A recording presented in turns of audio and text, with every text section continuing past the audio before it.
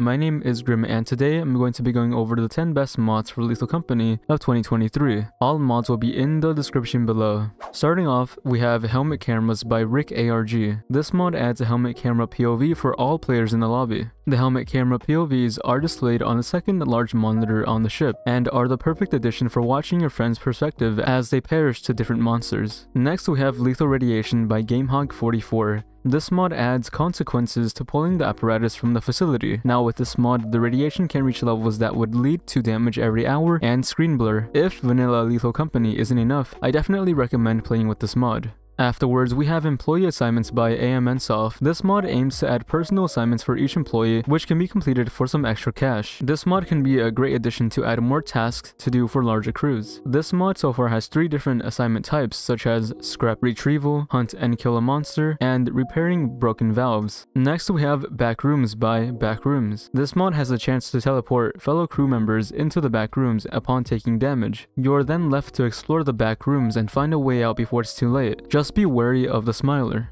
Now we have MaskedEnemyOverhaul by HomelessGinger. This mod aims to remove the mask from all mimic enemies and instead wear a suit from a random player in the crew. The kick with this mod is that the masked enemies are able to spawn in all moons, so if you're into making your game needlessly more difficult, definitely check it out. Next we have Symbiosis by NiceHairs. This mod makes monsters more actively interact with items. So far the mod only allows hoarding bugs to utilize most items such as shovels, extension ladders to shotguns, truly making the game more lethal and comedic. This mod adds another behavioral change to the hoarding bugs, to where they disperse after returning to their nest.